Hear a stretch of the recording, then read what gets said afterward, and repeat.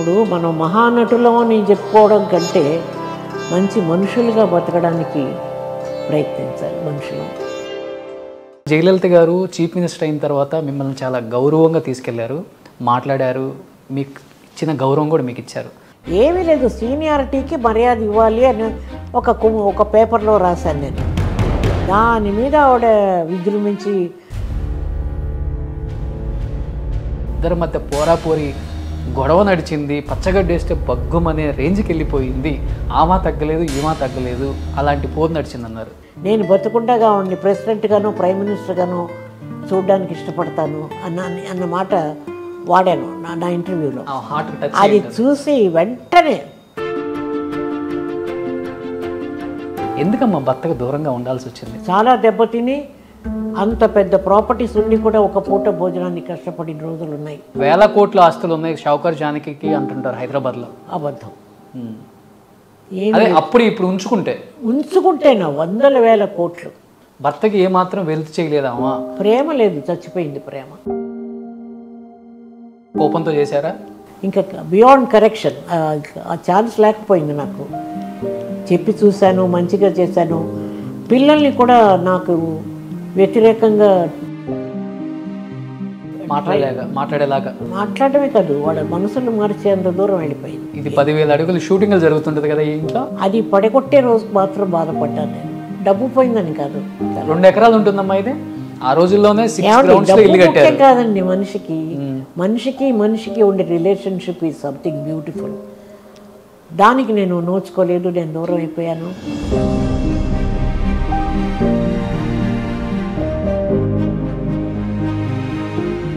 Hi, welcome to SumanTv. నేను మీ రోషన్.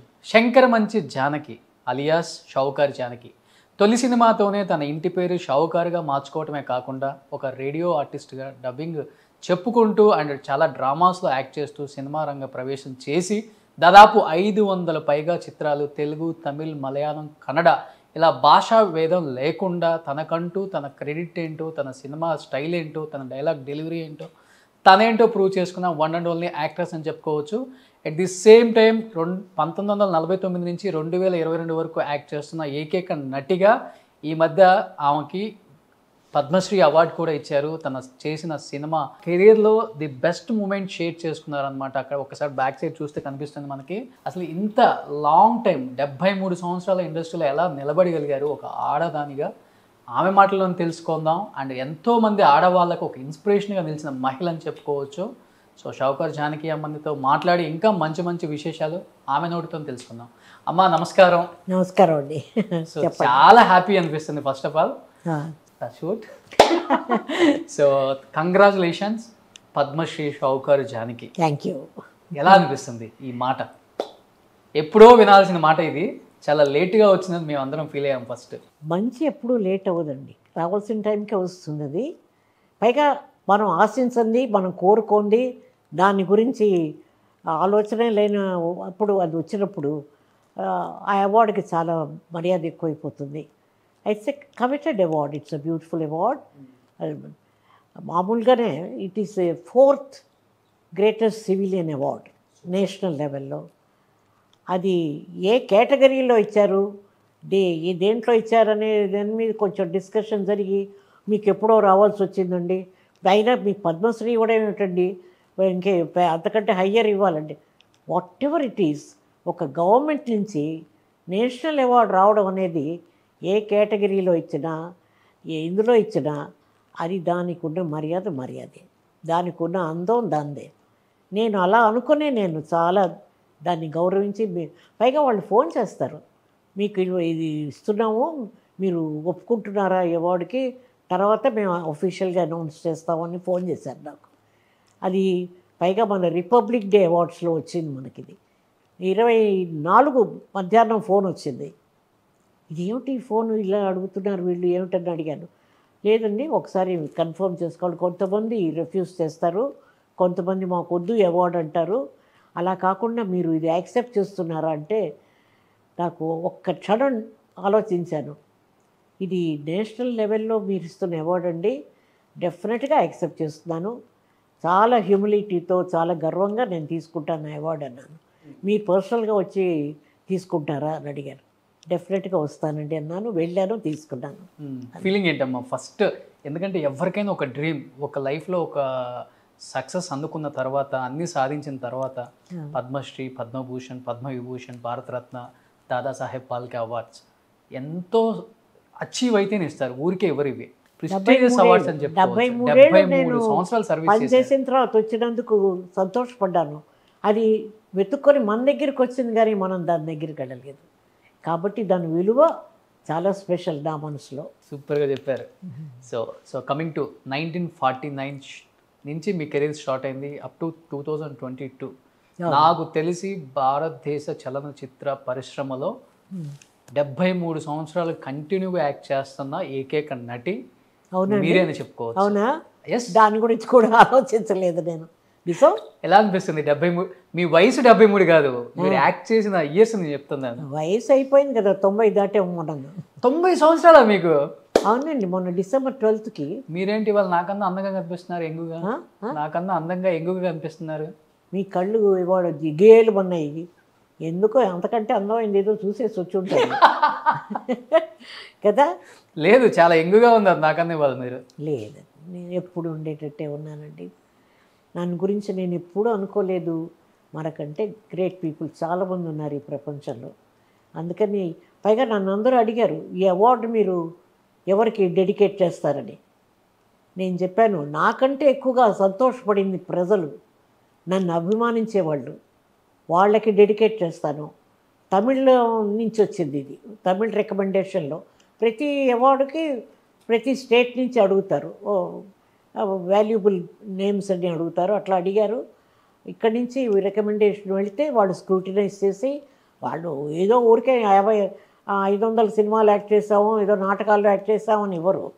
వాళ్ళ track record చూస్తారు, వాళ్ళ బిహేవియర్, వాళ్ళ పద్ధతి, వాళ్ళ కెరియర్లో ఎట్లా ముందుకెళ్ళారు. చాలా మనుషుల క్యారెక్టర్ కూడా స్టడీ చేసి ఒక అవార్డు వస్తుంది ఇప్పుడు కూడా. అందులో ఇప్పుడు మరీ స్ట్రిక్ట్గా ఉన్నారు. ఇప్పుడు నో రికమెండేషన్స్. నన్నే చాలామంది ఒకసారి, మీకు సెంట్రల్ గవర్నమెంట్లో మీరు వర్క్ చేశారు కదా ఒకప్పుడు, ఈ అవార్డుకి మమ్మల్ని కొంచెం రికమెండ్ చేయంటే చేతులెత్తి నమస్కారం పెట్టాను. ఇంతవరకు ఫేవర్స్ని ఎవరిని అడగను, ఇది చేసి పెట్టండి అని అడగను. దానంతటా వచ్చేదానికి విలువ ఉంటుందండి, వెయిట్ చేయండి, తొందరపడకండి అని చెప్పిన చాలామంది. అది ఎవరైనా కానీ వాళ్ళ పేర్లు అనవసరం మనకి. నేను చెప్పాను, నా ఇన్ఫ్లుయెన్స్ ఎప్పుడు యూజ్ చేయనండి. నేను నా విషయానికే నేను అసలు సిగ్గుపడతాను. ఇది వచ్చిందంటే అసలు నిజంగానా, ఇది ఏదైనా తమాషాగా ఏడిపించే కాలా అని అనుకున్నాను కాసేపు. So when they started telling me the details, I knew it was genuine call. Okay. 24th వచ్చింది. 25th ఈవినింగ్ అనౌన్స్మెంట్ మీ ఛానల్స్లో అంతా వచ్చిన తర్వాతే నాకు తెలుసు. ఓకే. అప్పుడు అయిపోతాం. అది కూడా రిక్వెస్ట్ చేశారు, మేము ఆఫీషియల్గా అనౌన్స్ చేసేదాకా మీరు please keep it to your self అన్నాను. నేను లేదండి ఎవరితో చెప్పను. అది చాలా బాధాకరమైన విషయం. ఎదురుగుండా పిల్లలు ఉన్నారు, మా పెద్దమ్మాయి ఉంది, తెలిసిన వాళ్ళందరూ ఉన్నారు. అది దాచుకోవడం అనేది కాసేపు కొన్ని గంటల సేపు కొంచెం ఇబ్బంది పడ్డాను నేను. నిజంగా నాకు ఓహోని ఎగ్జూబరెన్స్ సంతోషం లేదు. నేను సక్సెస్ని ఎట్లా తీసుకుంటానో లైఫ్లో ఫెయిల్యూర్ కూడా అలాగే తీసుకున్నాను. కాబట్టి అంత మరి ఓని ఉబ్బి తబ్బైపోయే పరిస్థితి ఎప్పుడూ రాలేదు. అన్ని హైట్స్ చూసేశారు ఇంకా? లేదు, ఎప్పుడు కూడా ఆ బ్యాలెన్స్డ్ ఇది రావడానికి కారణం మన మనస్తత్వమే దానికి. అలా అనుకున్నప్పుడు నేను ఎవరిని రికమెండ్ చేయనండి, మీరు తప్పుగా అనుకోవద్దు అని చెప్పేసేదాన్ని. నన్ను అడిగేవారు రికమెండ్ చేయమని. అది నా విషయానికి మరి తమిళనాడు గవర్నమెంట్ రికమెండ్ చేసింది అనేప్పటికీ కొంతమందికి కొంచెం మనసు కష్టమై ఫోన్లు కూడా చేయడం మానేశారు కొంతమంది. ఓకే. బట్ నాకు అక్కడి నుంచి మురళీమోహన్ గారు ఫోన్ చేశారు, మా వంశీ రామరాజు గారు ఫోన్ చేశారు, అట్లా మన ఐఏఎస్ రోషన్ ఫోన్ చేశాడు. రోషన్ గారు ఫోన్ చేస్తారు ఎప్పుడు. రోషన్ గారు ఎప్పుడో అడిగారు నన్ను గురించి, మీరు ఏమనుకుంటారు అని అడిగితే చెప్పాను, you have a bright future, you are very very interesting person చెప్పాను. మీ ఇంటర్వ్యూ చాలా అందరూ మెచ్చుకున్నారు మీది. ఓకే. మనం చాలా ఫ్రాంక్గా మాట్లాడామన్న థాట్ వచ్చింది అందరికీ. అది తర్వాత ఐఏఎస్ ఆఫీసర్ ఉన్నారు కదండి రమణాచారి గారు, అవునండి, వారు ఫోన్ చేశారు. అన్నిటికంటే నాకు చాలా సంతోషం అయిందంటే ఢిల్లీ వెళ్ళిన తర్వాత అసలు ఆ వైభవం, ఆ శోభ, ఆ రాష్ట్రపతి భవన్లోకి వెళ్ళడం, ఆ రీగాలిటీ, ఆల్ దట్ ఒక కళలాగా అనిపించింది నా లైఫ్లో. ఎందుకంటే నేను ఎప్పుడు ఎక్స్పెక్ట్ చేయలేదు నాకు అవార్డు వస్తుందని. అసలు ఆ లిస్ట్లోనే నేను లేను. అక్కడికి వెళ్ళిన తర్వాత ఈ ఫంక్షన్ అయిన వెంటనే నాకు ఆ రోజు ఫ్లైట్కి టైం అవుతోంది. కానీ ఎన్వి రమణ గారు ఉన్నారు కదా, మన chief chief justice of India, వాళ్ళ ఇంట్లో చేశారు మర్యాద చూడండి. ఆ రోజు నాకు తర్వాత నాతో పాటు ఇంకిద్దరు, మన సుచిత్ర అండ్ డాక్టర్ కృష్ణ, మన Bharat Biotech okay founders. And వాళ్ళు కదా ఇవాళ 125 కంట్రీస్కి సప్లై చేస్తున్నారట వాళ్ళు. మేమందరం కలిసి ఫోటోలు తీసుకోవడం, వారింట్లో వాళ్ళు ఇచ్చిన ఆ మర్యాద, మమ్మల్ని చేసిన గౌరవం, that is something I can never forget అండి. అంత మంచి మనిషి ఆయన. రామారావు గారు వాళ్ళతోటి 10 ఏళ్ల పాటు ఆయన వర్క్ చేశారట రమణ గారు. Okay. It's a great person, a gentleman really. వాళ్ళ ఫ్యామిలీ అందరినీ మీట్ అయ్యాను అక్కడ, వాళ్ళ మిస్సెస్ని. That was a very very very pleasant evening for me. ఫ్లైట్కి time అయిపోతుంది. అక్కడి నుంచి ఫోన్ చేసి అక్కడ ఒక మనిషిని పెట్టి ఒక్క నిమిషం డీలే లేకుండా మేము ఫ్లైట్ ఎక్కడానికి ఆయన ఫోన్ చేసి, మీరు ఏం వరి అవుద్దమ్మా, మీరు మెల్లిగా వెళ్ళండి అని చెప్పి. బహుశా మీ ఛానల్స్లో వచ్చి ఉంటుంది వారితో వారు చేసిన మా సన్మానం మాకు. దట్ వాస్ బ్యూటిఫుల్ అండి. ఓకే. నేను వారు అడిగారు, 2 ముక్కలు చెప్పండి ఏదైనా మాట్లాడంటే నేను చెప్పాను, ఒకప్పుడు సినిమా ఇండస్ట్రీకి ఇంత గౌరవం లేదండి, ఇప్పుడు మేము సంతరించుకున్నాం మెల్లిగా కష్టపడి వచ్చి ఇన్నేళ్ళు వర్క్ చేసి. నేను సినిమాల్లోకి వచ్చినప్పుడు రేడియోలో కానీ దేంట్లో కానీ సినిమా వాళ్ళకి పెద్దగా ప్రాముఖ్యత ఇచ్చేవారు కాదు, ఇప్పుడు అందరూ మాట్లాడుతున్నారు.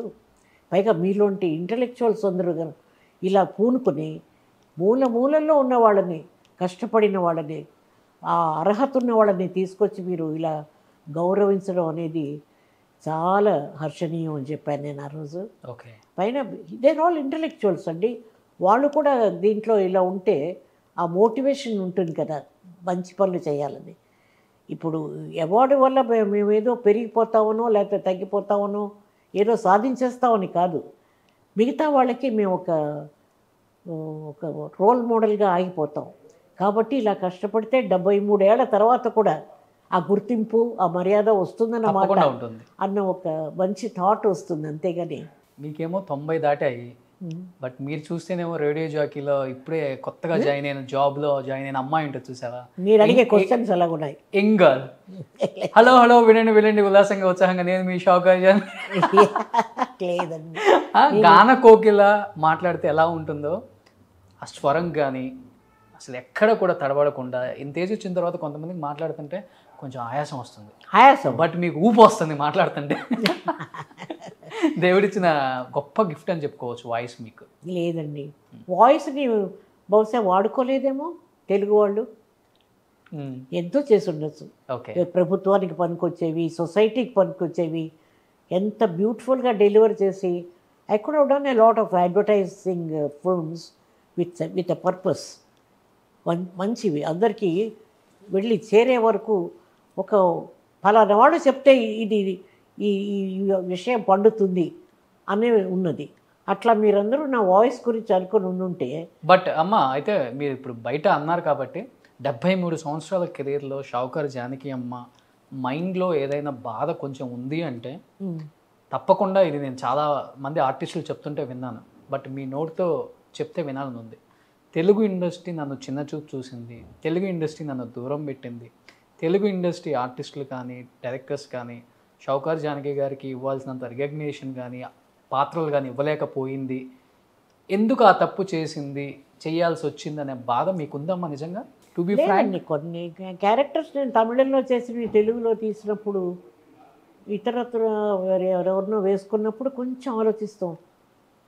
తమిళ్లో పనికొచ్చినప్పుడు నేను తెలుగులో ఎందుకు పనికి రాలేదు, నన్ను ఎందుకు వీళ్ళు దూరంగా తీసి పెట్టేశారు ఇట్లా అనుకునేదాన్ని. నా సైడ్ నుంచి నేనేమి తప్పులు చేశానంటే లేదు, ఎక్కడో 1-2 సినిమాలు నాకు డేట్స్ కుదరక తెలుగులో వాళ్ళు అడిగినప్పుడు చేయలేకపోయిన మాట నిజం. ఇప్పుడు కలెక్టర్ జానకి క్యారెక్టర్ నేను నా దుస్తులు కూడా కుట్టేశారు, డేట్స్లో క్లాష్ వచ్చింది. ఓకే. ఆ టైంలో నేను ఏది అడ్జస్ట్ చేయలేక ఆ సినిమా నేనుగా వదులుకున్నాను. ఎన్నోసార్లు అన్నాను, నన్ను నేను క్షమించుకోను ఈ సినిమా వదిలేసినందుకు. పెద్ద హిట్, ఆ? పెద్ద హిట్. పెద్ద హిట్ అని కాదు, నాకు తెలీదు, నేను చేయలేకపోయాను తెలుగులో. బట్టలు కూడా కుట్టేశారండి వాళ్ళు, చాలా బాధపడ్డారు వాళ్ళు ప్రొడ్యూసర్స్. తెలుగులో రాలేదని అనకండి, నాగేశ్వరరావు గారితో రామారావు గారితో చేసిన సినిమాలన్నీ హిట్ సినిమాలు కదండి, బ్రహ్మాండమైన పిక్చర్స్ చేశాను కదా నేను. రోజులు మారాయి దగ్గర నుంచి మీరు లెక్కేసుకోండి. మంచి కుటుంబం, మంచి మనసులు, అక్కా చెల్లెళ్ళు, బాటసారి, తర్వాత ఇది మన కన్యాశుల్కం, ఎవరు మర్చిపోనివే ఇవన్నీ. నీకు అంటే మీరు అనుకున్నంత క్యారెక్టర్స్ రాలేదనే ఒక బాధ అయితే ఉంది. బాధ అనకండి, నాకు దేని మీద బాధ లేదు. వస్తే సంతోషం, రాకపోతే బాధపడ్డం లేదు. రాలేదు అన్న ఊరికే విమర్శకి మాట్లాడుకోవడమే తప్ప, అది we are trying to analyse what happen, where did I go wrong. నా సైడ్ నుంచి తప్పు ఏదైనా ఉందా, ఎందుకు చేయలేదు, మీరు తమిళ్లోనే ఎక్కువ కాన్సన్ట్రేట్ చేశారు, మీ తెలుగుకి రాలేదు అన్న మాట కూడా వచ్చింది ఒకప్పుడు. అదేం లేదండి, తమిళ్లో వాళ్ళు బాగా మంచి క్యారెక్టర్స్ ఇచ్చారు, చేస్తున్నాను. తెలుగులో మీకు కావాల్సింది గ్లామర్, తర్వాత మిగతా క్యారెక్టర్స్ పనికి రావాలి, ఆ దేవుడి క్యారెక్టర్లకి వాటికి వీటికి, తర్వాత ఫోక్లోర్స్కి. నేను నా లిమిటేషన్స్ నాకు తెలుసు. ఆ ఫోక్లోర్ పిక్చర్స్లో అంతా నేను బాగుండను. నాకు సోషల్ పిక్చర్స్, లైఫ్లో నిజ జీవితంలో మనకేం జరుగుతుందో వాటిని నేను పోర్ట్రేట్ చేయడానికి వచ్చే క్యారెక్టర్స్ అయితే డెఫినెట్గా బాగుంటుంది అనుకున్నాను. బహుశా నాకు ఇంకొక ప్రాబ్లం కూడా ఉండేది నా లైఫ్లో. నా తరఫున మాట్లాడేవాళ్ళు కానీ పిఆర్ఓస్ కానీ కొంచెం అలా గబుక్కొని పైకి చూపించి, ఓ ఆవిడ ఎందుకు వేసుకోకూడదు అని నా తరఫున మాట్లాడేవాళ్ళు కూడా ఎవరు లేరు మనకి. అది ఆ మాత్రం వచ్చిందంటే మనం సంతోషపడాలి. ఓన్లీ కలెక్టర్ జానకేనమ్మా, లేకపోతే ఏదన్నా సినిమాలో మిమ్మల్ని పెట్టుకొని తీసేసి ఇంకొక హీరోయిన్ పెట్టిన సందర్భాలు కూడా ఉన్నాయా? అంటే నేను విన్నది దేవదాసులో ఫస్ట్ హీరోయిన్ మీరు, మిమ్మల్ని మాట్లాడుకొని వాళ్ళే ఒప్పుకొని నైట్ ప్రాక్టీస్ చేసుకొని పొద్దునకి వచ్చేసరికి జానకి గారు మీరు లేరు, వేరే హీరోయిన్ వచ్చేసి మనం మాట్లాడుకున్నట్టున్నాం మొన్న సావిత్రి గారు మన ఇంటర్వ్యూలో. అవునవును, అలాంటివి చాలా జరిగాయండి. బాధేసిందే దేవదాస్ లాంటి హిట్? లేదు లేదు, బాధని కాదు, కారణం చెప్పలేదని బాధపడ్డాను. వాళ్ళంతటి వాళ్ళు వచ్చి అడిగారు, నేనేమి వాళ్ళ గుమ్మంలోకి వెళ్ళి అడగలేదు. అది ఒకే ఒకసారి షౌకార్ టైంలో మాత్రం బిఎన్ రెడ్డి గారిని కలిసి, మీరు అప్పుడు అడిగారు సార్ ఇప్పుడు చేస్తానంటే, నాకు పిక్చర్ ఏం లేదమ్మా, మా తమ్ముడు ఏదో తీస్తున్నాడు అని చెప్పి ఇంట్రడ్యూస్ చేస్తే కదా నాకు షావుకార్లో వచ్చింది. ఒకసారి ఎంజీఆర్ గారితో మాట్లాడాల్సి వచ్చింది. ఆ పూలూరు పత్తర్ సినిమా తమిళంలో చేస్తున్నారు, మీనా కుమారి రోళ్ళు. వాళ్ళు ఎవరిని వేసుకోవాలో తెలియక ఇబ్బంది పడుతున్నప్పుడు జెమినీ స్టూడియో నుంచి మొత్తం స్టాఫ్ వాళ్ళందరూ, ప్రొడక్షన్ డిపార్ట్మెంట్ వాళ్ళు, అమ్మ మీరు ఒక్కసారి వారికి ఫోన్ చేయండి, ఎవరిని వేసుకోవాలి ఆ క్యారెక్టర్కి, మీనా కుమారి లెవెల్లో కావాలని అనుకుంటున్నారంటే, అది నేను పరిచయం అయిపోయాను కదండి ఇండస్ట్రీకి, చాలా సినిమాలు చేశాను కదా, బాగుండదు నేను అడుగుతుంటే, లేదు మీరు అట్లా ఫీల్ అవ్వకుండా చెప్పండి, ఆ క్యారెక్టర్ మీరే చేయాలి అన్నప్పుడు ధైర్యం చేసి రామవరం ఫోన్ చేశాను. చేస్తే ఆవిడ తీశారు, విఎన్ జానకి గారు ఆయన వైఫ్. ఏంటంటే, అమ్మ అన్న ఆవిడ పేసడం నాన్నన్నాను. వెంటనే లైన్ ఇచ్చేసారు ఆయనకి, సార్ ఇలాగ ఎవరిని మీరు అనుకోకపోతే ఆ రోల్ ఎవరు వేద్దామని మీరు అనుకుంటున్నట్టు చెప్పారు, నాకు ఆ క్యారెక్టర్ చేయాలని ఉంది సార్ అన్నాను. అంతేనండి, ఎంత హ్యాపీగా ఫీల్ అయ్యారంటే ఆయన ఎంజీఆర్ గారు, నిజంగానమ్మా నీకు దా బండ్రీగా అన్నాడు, మీరే చేస్తున్నారని చెప్పి 40 minutes లోపల కాంట్రాక్ట్తో కారు ఇంటికి వచ్చేస్తుందండి సైన్ చేయడానికి. జెమినీ స్టూడియో వాళ్ళు పిక్చర్ అది. వాసన్ గారు అందరూ హ్యాపీగా ఫీల్ అయ్యారు. బట్ చాలా కథలో మార్పులు చేశారు, ఆవిడకి ఇంపార్టెన్స్ ఇచ్చి వచ్చేలాగా పెళ్లి చేసుకుంటారు అందరూ. ధర్మేంద్రను మీనా కుమారి, ఆవిడ యంగ్ విడో క్యారెక్టర్ కదా, దాన్ని మార్చి నన్ను క్లోజ్ చేసి చంపేసేలాగా క్యారెక్టర్ అది. చంపిన తర్వాత పూలమాల వేసి బొట్టు పెడతాడు ఆయన. అట్లా కొంచెం మార్పులు చేశారు, కానీ అది హిట్ అయిపోయింది నా క్యారెక్టర్. అందులో ఆ పాట ఒకటి వస్తుంది, ఆయన నిజంగా జబ్బు పడి బ్రూక్లిన్లో పడుకున్నప్పుడు అన్ని టెంపుల్స్కి వెళ్ళి అన్ని మతాల గుళ్ళకి వెళ్తుంది ఈవిడ. వెళ్ళి ప్రార్థన చేసి, నా జీవితం తీసుకో, నా ప్రాణం తీసుకో, మంచి చేసే ఆ జీవితాన్ని కాపాడు అని పాడే పాట మొత్తం మారుమోగిపోయినంత. ఈవెన్ ఇన్ యూఎస్లో కూడా. అది అది ప్రెడిక్ట్ చేశారు వాసన్ గారు. సార్ నేను హీరోయిన్ చేశాను, ఎంజీఆర్ గారి పేరు తర్వాత నా పేరే కదా రావాలి కదా సార్, నేను హీరోయిన్ కదా పిక్చర్లో అంటే, అమ్మ వాళ్ళు కాంట్రాక్ట్ తీసుకున్నారు, మీ పేరు నెక్స్ట్ రావడానికి వీల్లేదు, జయలలిత పేరే రావాలి అని అన్నారు వాళ్ళు. ఒకవేళ మీ పేరు ముందేస్తుంటే సినిమా ప్రాబ్లంలో పడి ఉండేది, మీరు క్షమించాలి అని నా చేతులు పట్టుకున్నారు ఆయన. ఓకే. పట్టుకొని మీరు పిక్చర్ రిలీజ్ అయిన తర్వాత చూడండి ఎవరికి పేరు వస్తుందో అన్నారు. అది నిజ జీవితంలో పనికొచ్చింది ఆ పాట. ఆయన జబ్బుతో పడుకున్నప్పుడు మోగిపోయిందండి ఆ పాట. కాబట్టి బాధపడడం అనేది కాదు, మనకి రావాల్సింది కూడా మనకెందుకు అన్యాయం చేస్తారు వీళ్ళు అని అనుకున్నానే తప్ప ఎవరిని తప్పు పట్టలేదు. సరే నాకు అంతే ప్రాప్తం కావాలని కొంచెం ఫిలసాఫికల్గా వెళ్ళిపోతాను అప్పుడప్పుడు. నేను జయలలిత గారు మీ పిల్లలు ఇద్దరు ఈక్వల్గా పెరిగారు ఒకే ఇంట్లో. మా ఇంటికి వదిలిపెట్టి వెళ్ళేది వాళ్ళ అమ్మ.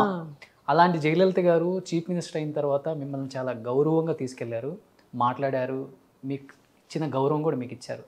ఆ తర్వాత కాలంలో దాదాపు 40 సంవత్సరాల పాటు షావుకారు జానకి అమ్మకి జయలలిత గారికి దూరం పెరిగిపోయింది. 40 సంవత్సరాలు ఒకరి ముఖం ఒకరు చూసుకోలేదు, ఇద్దరి మధ్య పోరాపోరి గొడవ నడిచింది, పచ్చగడ్డేస్తే బగ్గుమనే రేంజ్కి వెళ్ళిపోయింది. ఆమా తగ్గలేదు ఈమా తగ్గలేదు, అలాంటి పోరు నడిచిందన్నారు. మీ ఇంట్లో పెరిగిన జయలలిత గారు చీఫ్ మినిస్టర్ అయ్యారు అండ్ ఐరన్ లేడీగా పేరు తెచ్చుకున్నారు. తమిళనాడు మొత్తం ఆమెకి సెల్యూట్ కొట్టింది. ఎందుకు మీ ఇద్దరి మధ్య అంత గొడవ? పిక్చర్ వాళ్ళండి. ఈ ఒళి వెళక్ అనే సినిమా పూలోర్ పత్తర్ క్యారెక్టర్ గుళ్ళల్లో గొడవ అయింది. ఏమీ లేదు, సీనియారిటీకి మర్యాద ఇవ్వాలి అని ఒక పేపర్లో రాశాను నేను. దాని మీద ఆవిడ విజృంభించి మాట్లాడిన. ఆ సినిమా తర్వాతే మేము 40 ఏళ్ళు మాట్లాడుకోలే. 40 సంవత్సరాలు. Oh my God. తర్వాత ఆవిడ షీ మేడప్. తనే ఫోన్ చేసింది. ఆవిడ పదవిలో లేనప్పుడు, డిఎంకే గవర్నమెంట్ ఉన్నప్పుడు ఇంట్లో కూర్చున్నప్పుడు నేను జయా టీవీలో ఇంటర్వ్యూ అడిగారు. ఆవిడ గురించి ఏమనుకుంటారంటే, చిన్నతనం అప్పుడు ఏదో అలా ఉంది, బట్ తనలో మంచి మెచ్యూరిటీ వచ్చింది, షీఈస్ కట్అవుట్ ఫర్ పాలిటిక్స్, పొలిటికల్గా చాలా మంచి పొజిషన్లోకి వెళ్తుంది, నేను బతుకుండగా ఆవిడ్ని ప్రెసిడెంట్గానో ప్రైమ్ మినిస్టర్గానో చూడడానికి ఇష్టపడతాను అన్న మాట వాడాను నా ఇంటర్వ్యూలో. అది చూసి వెంటనే నాకు ఫోన్ చేసి మాట్లాడి బ్యూటిఫుల్ లెటర్ రాసింది నాకు, ఏఏడిఎంకి లెటర్ హెడ్ మీద. చాలా అది మెచ్యూరిటీ, మనిషిలో ఆ మెచ్యూరిటీ వచ్చి తను రియలైజేషన్కి వెళ్ళినప్పుడు ఐ సెడ్ మనం క్షమించాలి, ఇంకా కోపం పెట్టుకోకూడదని we became friends after that. Okay. తర్వాత మీరు 100 years అప్పుడు కూడా బాగా మిమ్మల్ని చాలా ఇంకో మీద 30 మీరు వచ్చారు. అవును, నాకు తెలుసు. అక్కడే మనం ఆ స్టేజ్ మీద మీట్ అయ్యాం మనం. ఇప్పుడు మనం కలుసుకున్నది అక్కడే ఫస్ట్ మెమరబుల్ మూమెంట్ అసలు. ఎవరిని టచ్ చేయరావు తొందరగా, ఎంతో ప్రేమ ఉంటేనే టచ్ చేస్తారు సీఎం అయిన తర్వాత. పైగా నాతో యాక్ట్ చేసిన వాళ్ళందరూ తర్వాత నటులుగా కాకుండా చీఫ్ మినిస్టర్గా వెళ్ళిపోయిన వాళ్ళు ఎంతమంది, రామారావు గారు, ఎంజీఆర్ గారు, జయలలిత, ఒక విధంగా కరుణానిధి గారు, ఆయన పిక్చర్లో కూడా యాక్ట్ చేశాను, ఆయన డైలాగులు మాట్లాడాను నేను. పైగా ఆ రెజీమ్లోనే నేను ఎక్కువగా అవార్డ్స్ తీసుకున్నాను. అంటే ఆయనకు ఒక మంచి స్వభావం ఉంది, ఎవరన్నా బాగా నటించి ఎక్సెప్షనల్గా ఉన్నారు అనుకుంటే వాళ్ళని పొగడ్డం, వాళ్ళని గౌరవించడం ఆయన సంస్కారం. సూపర్. కరుణానిధి గారు ఆ డిఎంకే రెజీమ్లోనే నేను ఎక్కువగా అవార్డ్స్ తీసుకున్నాను. 4 చీఫ్ మినిస్టర్తో వర్క్ చేసిన ఏకైక నటి. వాళ్ళ తర్వాత చీఫ్ మినిస్టర్లు అయ్యారు. రామారావు యాక్ట్ చేసిన తర్వాత నేనెంత కొత్త, రామారావు గారు కూడా అంతే కొత్త కదా షౌకర్ టైంలో. తర్వాత వాళ్ళు ఎక్కడికో ఎదిగిపోయారు. అంత మాత్రం చేత నేను ఎప్పుడు అడ్వాంటేజ్ తీసుకోలేదు, ఏ ఒక్క చిన్న హెల్ప్ అడగలేదు ఎవరిని. వాళ్ళనిగానే ట్రీట్ చేశాను, నేనుగానే ఉండిపోయాను. మీరు 10 మందికి హెల్ప్ చేసే గుణం, మీరు ఎందుకు అడుగుతారు హెల్ప్ అవుతుంది? హెల్ప్ అంటే నా శక్తికి మించి నాకు కొన్ని తెలియదు, జీతం ఇంత ఇస్తారని అడగడం కూడా తెలియని యాక్టర్ నాకు. అదంతా స్టార్ వాల్యూ పెంచుకోవడం తెలియదు నాకు. కృష్ణకుమారి గారు, షావుకార్ జానకి అమ్మ అంటే ఇద్దరు ఇప్పటికి మర్చిపోలేని గ్రేట్ యాక్ట్రెస్. ఈ 73 సంవత్సరాల కెరీర్ అంతా చూసుకుంటే ఎప్పుడు కూడా ఆడవాళ్ళల్లో, ముఖ్యంగా లేడీ ఆర్టిస్టులలో ఫ్యామిలీ, ప్రొఫెషనల్, పర్సనల్ 2 కూడా బ్యాలెన్స్ చేయలేం. చాలా మందిని చూసాం లాస్ట్ డేస్లో భర్తల్ని పిల్లల్ని వదిలిపెట్టి 2-3 పెళ్ళిళ్ళు చేసుకొని ఆస్తులని పోగొట్టుకొని చనిపోయిన వాళ్ళని చూసాము. బాగా నిలబడి ఫ్యామిలీలో ఎటువంటి ప్రాబ్లమ్స్ వచ్చినా కానీ okay don't care I will take care అని చెప్పి నిలబడిన మీలాంటి ఆడవాళ్ళని చూసాం. బట్ మీ గురించి ఒక న్యూస్ అయితే నేను విన్నాను. ఒక సర్టెన్ టైం వచ్చిన తర్వాత భర్తతో విడాకులు ఎన్ని వద్దు నాకు, ఆమె దూరంగా నేను దూరంగా ఉండటం, పిల్లల్ని ఒక రేంజ్లో తీర్చిదిద్దారు మీరు. భర్తకు చాలా దూరంగా ఉన్నారు, పిల్లల్ని తీర్చిదిద్దారు. ఒక సింగిల్ లేడీగా సింగిల్ ఉమెన్గా మీరేంటో ప్రూవ్ చేసుకున్నారు. ఎందుకమ్మా భర్తకు దూరంగా ఉండాల్సి వచ్చింది? మిమ్మల్ని నొప్పించే విషయం కాకపోతే చెప్పొచ్చు ప్లీజ్. కాదు, మంచి సంబంధం, బాగా ఉన్న వాళ్ళమే, బాగానే జరిగింది. నా సంపాదనలో ఆయనకి కొంత ఏమైపోయిందో తెలీదు, ఆస్తులన్నీ కొంచెం కరిగిపోవడం మొదలుపెట్టాయి నాకు తెలియకుండా. అది ఆ రోజుల్లో అట్లా ఉండింది. లాలో కూడా లీగల్గా కూడా హీ హ్యాడ్ ఎ షేర్. కానీ కష్టార్జితం నాదే, నేనే కష్టపడ్డాను. వారు ఆ లెవెల్లో రాలేకపోయారు. కానీ నాకు తెలియకుండా కొన్ని తప్పులు జరిగిపోయి పిల్లల కోసం తీసిపెట్టుకున్న ఆస్తులు కూడా కరిగిపోయినాయి. అక్కడికి వచ్చేటప్పటికి ఫర్ ఆల్ ప్రాక్టికల్ రీజన్స్ ఆయనకి ఏం జరగాలో, ఏం చెయ్యాలో, ఏం ఇవ్వాలో చూసుకున్నాను నీకు తప్ప, లీగల్గా మా ఇద్దరి మధ్య ఆ సపరేషన్ రాకపోతే ఆ కాస్త కూడా పిల్లల్ని చదివించుకొని వాళ్ళకి పెళ్ళిళ్ళు చేసి వాళ్ళకి ఇంత ఆస్తిని ఇచ్చి నేను పంపించే పరిస్థితి లేకుండా పోవడంతో చాలా దూరం ఆలోచించాల్సి వచ్చింది. బాధ అంటే లైఫ్లో ఏదైనా బాధే, సంతోషం అనుకుంటే ఏదైనా సంతోషమే. కాకపోతే నేను పిల్లలకి నా ప్రయారిటీస్ ఆర్ మై చిల్డ్రన్. వాళ్ళని తెలుసో తెలియకో ఈ ప్రపంచంలోకి తీసుకొచ్చాను. వాళ్ళని బాగా పెంచి మంచిగా వాళ్ళని సెటిల్ చేయాలనే ఉద్దేశంతో ఈ సపరేషన్ తీసుకోవాల్సి వచ్చింది నేను, అంతే తప్ప చాలా వరకు పోగొట్టుకున్నాను నేను ఆర్థికంగా చాలా దెబ్బతిని. అంత పెద్ద ప్రాపర్టీస్ ఉండి కూడా ఒక పూట భోజనానికి కష్టపడిన రోజులు ఉన్నాయి. వీళ్ళందరూ కొంచెం సహకరించి ఇలాంటి పనులు చేయకుండా ఉండుంటే ఇవాళ నాకు మనసు ఇంకా బాగుండేదేమో. మనసు విరిగిపోతుంది ఒక టైంలో. ఏమిటి నేను కష్టపడి సంపాదించడం, పైగా నాకంతా పెద్దగా ఏమీ తెలీదు. మంచి చోట్లు అవన్నీ రియల్ ఎస్టేట్లో ఇన్వెస్ట్ చేశాను నాకు వచ్చిన కొద్ది డబ్బులతో. నా ఖర్చులు నేనే పెట్టుకునేదాన్ని, ప్రొడ్యూసర్కి ఎప్పుడూ బాధ పెట్టలేదు. వచ్చిన డబ్బుని జాగ్రత్త చేసి మంచి సైట్స్ కొన్నాను. ఇవాళ ఉంటే మరి ఇవాళ ఎప్రిషియేట్ అయిపోయింది కదా. అంటే అవన్నీ భర్త గారు పోగొట్టారమ్మా చాలా వరకు. నాకు తెలియకుండా జరిగేది. నాకు ఏదైనా కావాలి అని అడిగితే ఆయన పేరుతో రాసింది పోగొట్టుకున్నారు ఆయన. అంటే ఆయనలో ఏదైనా తక్కువ భావం కలుగుతుందేమో అని, ఇన్ఫీరియారిటీ కాంప్లెక్స్ సఫర్ అవుతారేమో అని వారి పేరుతో కూడా చాలా వరకు పెట్టాను. అవన్నీ కూడా కరిగిపోయినాయి. వీటికి కూడా అంటే బిజినెస్లు చేసా లేదు. డబ్బు వస్తే ఫ్రెండ్స్, వ్యసనాలు అన్నీ వచ్చేస్తాయి కదండి, అవి వచ్చాయి. పోయిన వాళ్ళ గురించి మాట్లాడకూడదు. మంచి ఫ్యామిలీ, మంచి సంబంధమే, చాలా వరకు మంచి ఆయనగానే ఉండేవారు. తర్వాత ఇన్ఫ్లుయెన్స్, డబ్బు ఏమన్నా చేస్తుంది మనుషుల్ని కదా. అది నా సంపాదనలో అలా జరగడం అనేది కొంచెం బాధాకరమైన విషయంగా అనిపించింది. నాకు సహాయపడలేదు, పర్వాలేదు. బట్ ఈ పాడు చేయకుండా ఉండుంటే పిల్లలకి నేను ఇవ్వవలసింది బాగా ఇచ్చి ఉండేదాన్నేమో. ఏదో నా వల్ల అయింది అందరికీ ఇచ్చేసి నాకేమీ లేకుండా చేసుకున్నాను. కానీ ఒక్క తృప్తి ఉంది రోషన్జీ నాకు ఇప్పటికీ. ఒక పైసా ఒకరికి అప్పు కానీ, తాకట్లు కానీ, ప్రాబ్లమ్స్ కానీ లేకుండా అలాగే మెయింటైన్ చేసుకొచ్చా. ఎన్ని కష్టాలు వచ్చినాయి వాళ్ళ. భగవంతుడు ఒక పూట భోంచేసి నలుగురికి భోజనం పెట్టే స్టేట్లోనే ఇప్పటికీ ఉంచాడు నన్ను.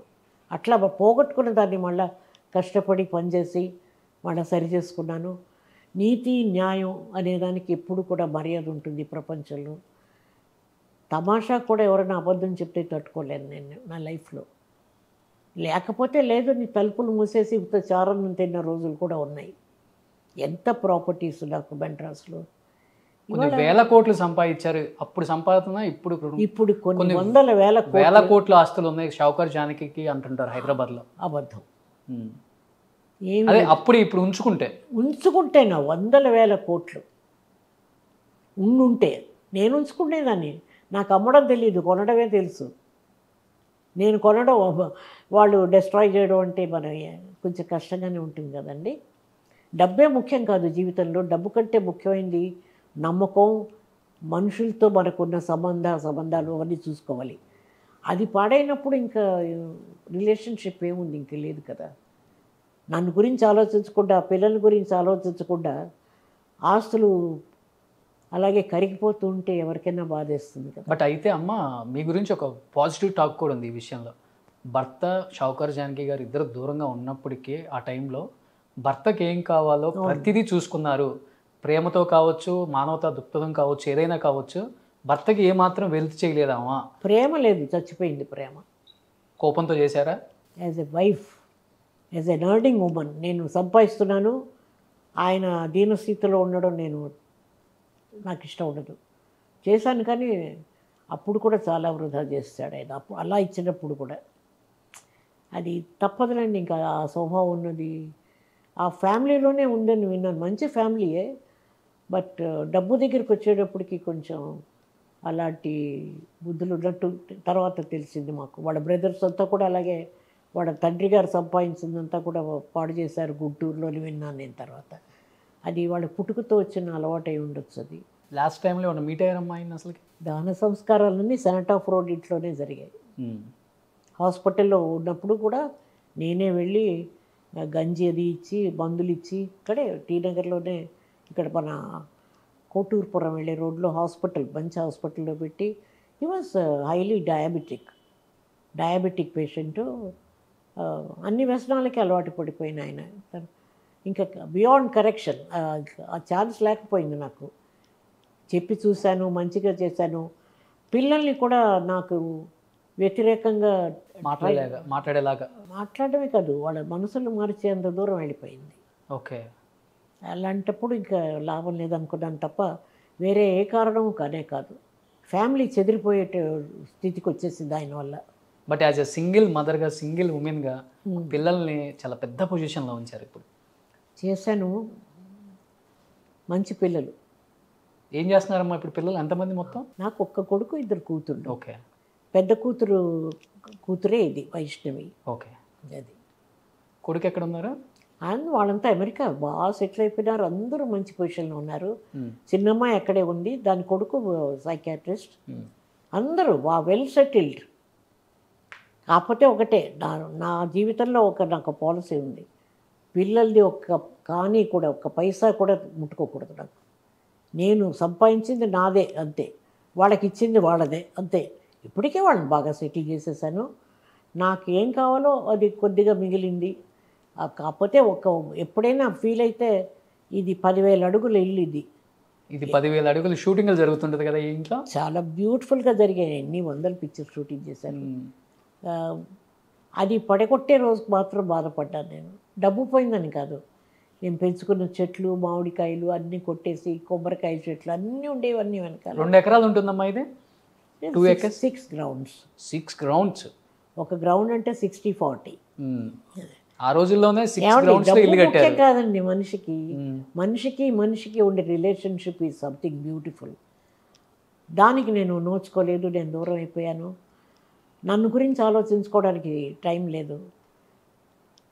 నేను చేయాలనుకుని చేయలేకపోయాను కొన్ని జీవితంలో. పర్వాలేదు. బట్ అందరూ మీరు అన్నట్టు ఇందాక చెప్పారు చూడండి, ఎంతమందిని చూస్తున్నాం పేదరికంలో, అనారోగ్యంతో, చెడ్డ పేరుతో, second half of their life ఆర్టిస్టులు ఎలా దీనస్థితిలోకి వెళ్ళిపోయి బతికారు. మీ టైంలో బాగా ఎక్కువ ఇవి. లేదు, ఈ 2-3 పెళ్ళిళ్ళు, ఆస్తులు పోగొట్టుకోవటం, ఒకళ్ళని నమ్మి మోసం. ఇప్పటికీ అవే కదా, అంతే కదండి. ఆ టైం నుంచి ఉన్నదే కదా. ఇప్పుడు మనం మహానటులం అని చెప్పుకోవడం కంటే మంచి మనుషులుగా బతకడానికి ప్రయత్నించాలి మనుషులం. ఆ భగవంతుడు నాకు శక్తి ఇవ్వబట్టే మేబీ అందుకని నాకు ఈ నేషనల్ అవార్డు వచ్చిందేమో ఇవాళ. అన్నిటినీ సహించి, అన్నిటినీ తట్టుకొని ఒక పద్ధతిగా ఒక లెవెల్లో బతికాను. అంటే మీరు అన్నట్టు అది కష్టమే. పర్సనల్ లైఫ్ను, కెరియర్ బ్యాలెన్స్ చేయడం కష్టం. ఆడవాళ్ళకి చాలా కష్టం. పైగా ఎవ్వరు హెల్ప్ లేదు నాకు. ఒక మంచి మాట చెప్పేవాళ్ళు లేరు. ఒక అడుగు ముందుకేస్తే 4 అడుగులు వెనక్కి లాగేవాళ్ళే ఉన్నారు నా లైఫ్లో. సో నేను ఏ విధంగానూ ఫెయిల్యూర్ అని నేను అనుకోను, కానీ నా personal life it's a failure okay. అంతే. నేను అనుకున్న ఇంటలెక్చువల్ లెవెల్ కానీ నేను అనుకున్న కొన్ని కార్యాలు చేయలేకపోవడం కానీ జరిగేటప్పుడు అయిపోయింది, ఇంకేం చేస్తాం, 90 ఏళ్ళు వచ్చాక ఏదో అంటారు 60 ఏళ్ళు వచ్చాక చదువుకోక మట్టి కొట్టుకుంటాను అని. అలాగే 90 ఏళ్ళు వచ్చిన తర్వాత నేను I don't want to Git in to anything else. నాకు I need a peaceful life, ప్రశాంతంగా నా స్వామి నన్ను కాపాడుతున్నారు. I I have a conversation with Baba.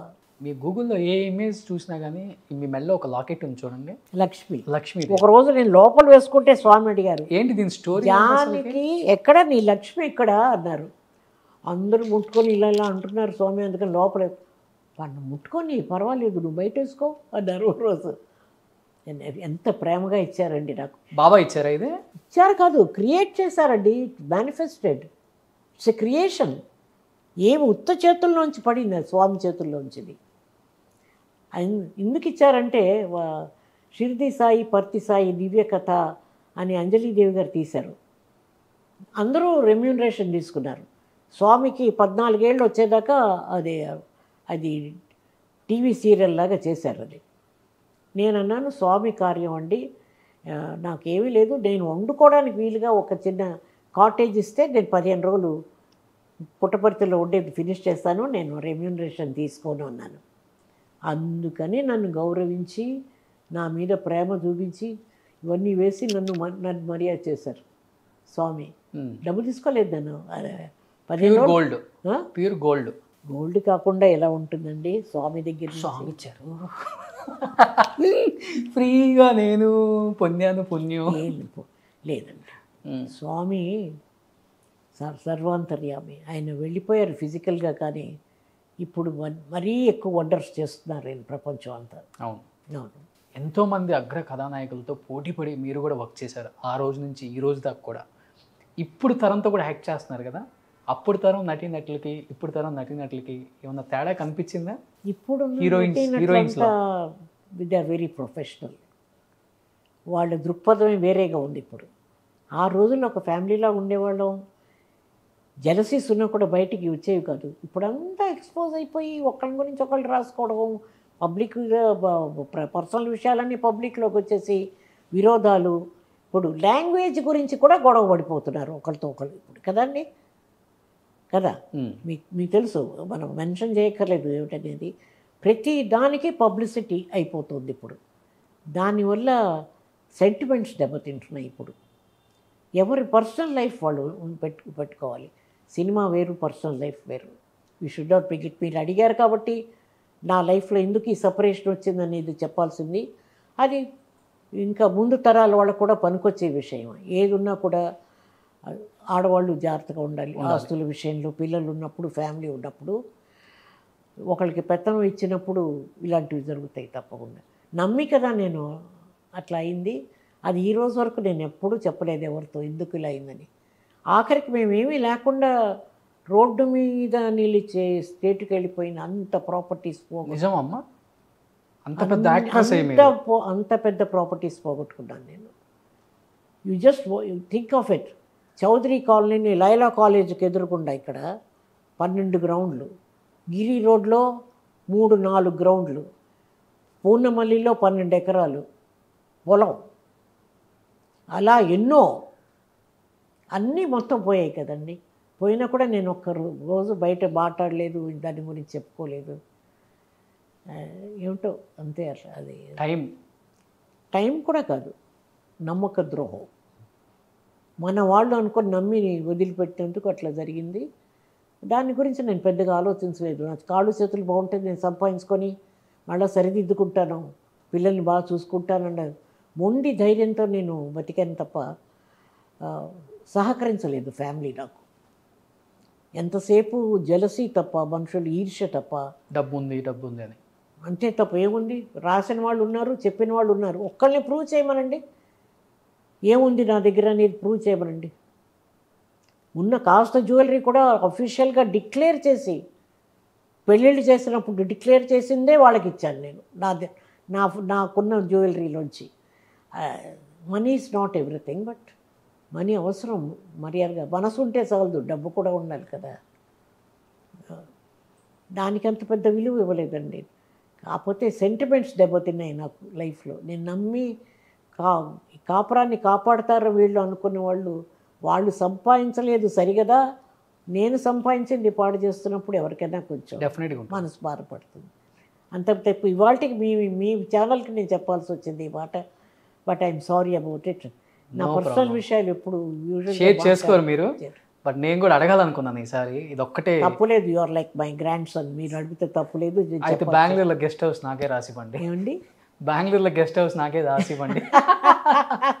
Grand son అనగానే చూసారా ఎలా వచ్చిందో. మరి వాళ్ళంతా మరి సొంత వాళ్ళ ఈరోడు పాడు చేయరా? లేదండి, లేదు. నాకు చాలా అవార్డ్స్ పుచ్చుకున్నాను. కాకపోతే నేషనల్ రికగ్నిషన్ అనేటప్పటికీ దానికి ఒక మర్యాద, విలువ, గౌరవం ఉంది. దాన్ని నేను శిరసా వహించి నేను తీసుకున్నాను award. And I was treated beautifully. నాకు అక్కడ ఇచ్చిన ట్రీట్మెంట్ కానీ, మోడీ గారు వచ్చి నాతో మాట్లాడి పర్సనల్గా మాట్లాడారు.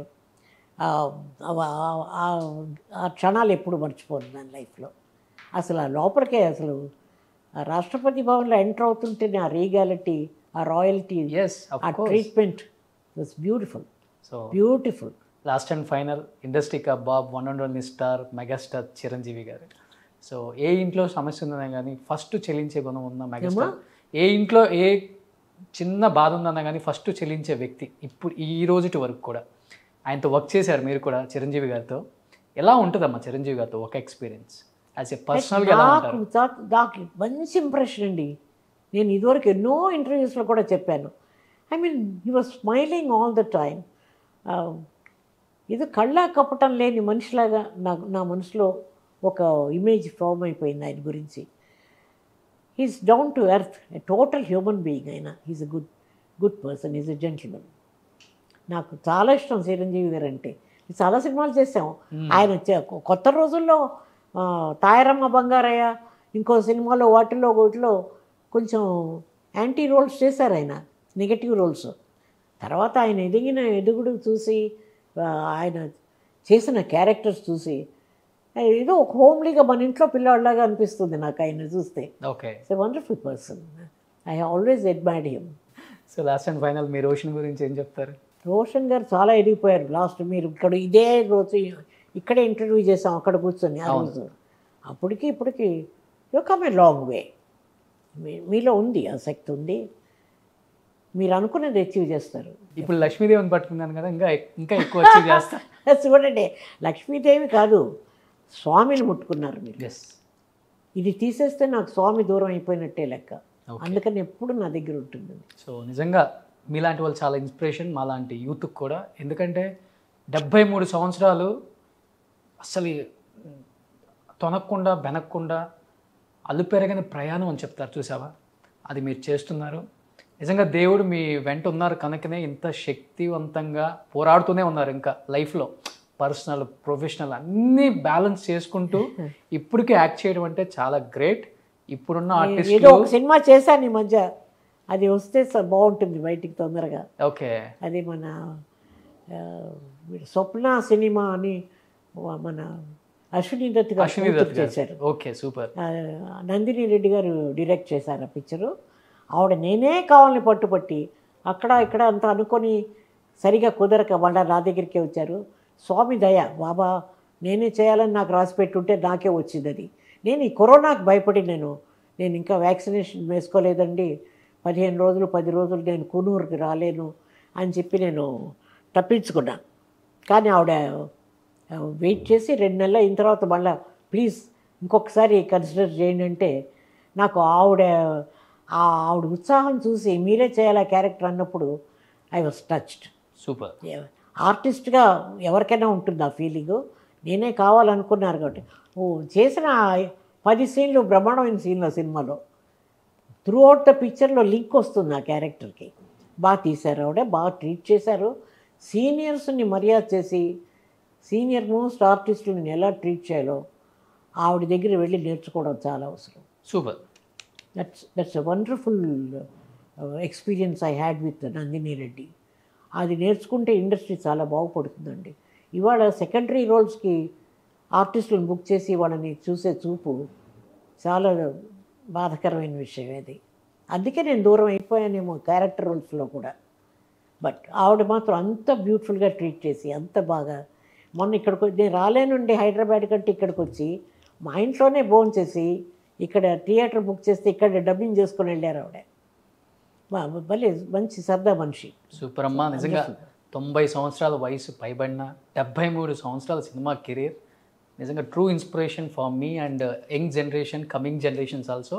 మీలాంటి వాళ్ళు ఒక ఎన్సైక్లోపీడియా అని చెప్పుకోవచ్చు. చదువులో తక్కువ చదివినప్పటికి కూడా అన్ని లాంగ్వేజ్ల మీద పట్టుండి, అన్ని లాంగ్వేజ్ల మీద కమాండ్ ఉండి, అన్ని లాంగ్వేజ్ మాట్లాడగలిగి ఈరోజు ఈ స్థాయికి చేరుకోగలిగి పద్మశ్రీ షౌకార్ జానకి లెజెండరీ యాక్ట్రెస్, 73 సంవత్సరాల ఎక్స్పీరియన్స్ ఇన్ ఇండియన్ సినిమా, 100 సంవత్సరాల సినిమా చరిత్రలో 73 సంవత్సరాలు మీరే అంటే హ్యాట్స్ అప్ టు యూ అమ్మా. అయ్యో థ్యాంక్స్ అండి, మీరు మరీ పొగిడేస్తున్నారు కానీ నాకు నా సంతోషం. ఎప్పుడు మీరే నా పొగిడేది, మేము కూడా పొగడాలి కదా. అలా కాదు, నేను ఇప్పటికీ ఇలా ఉండగలగడం యంగర్ జనరేషన్ని చూసి కొంతమందిని చూసి సంతోషపడుతున్నారు హార్డ్ వర్క్కి. బట్ మనుషులుగా బతకడం అనేది ఆర్టిస్టులు చాలామందికి రావాలి, ఇంకా వస్తుందమ్మా. నిజంగా అమ్మా, థ్యాంక్ యూ అమ్మా, థ్యాంక్ యూ సో మచ్. కొంచెం బిజీ షెడ్యూల్లో ఉన్నారు. పద్మశ్రీ ఇప్పుడు మీకు పెళ్లి స్టేషన్ కూడా ఉంది అది. సో పైగా 73 సంవత్సరాలు వాళ్ళతో ముడిపడిపోయి ఉన్నాను కదా సౌత్ ఇండియన్ ఆర్టిస్ట్ అసోసియేషన్తో. వాళ్ళు ఏదో బలవంతం పెడితే వెళ్తున్నాను, అది కూడా వద్దంటే వినలేదు. ఇంకా లేట్ చేయకుండా మనం కూడా ఆ ప్రోగ్రామ్కి వెళ్దామా? నేను కూడా వస్తున్నాను మీతో. రండి, తప్పకుండా రండి. You are most welcome. Yeah please.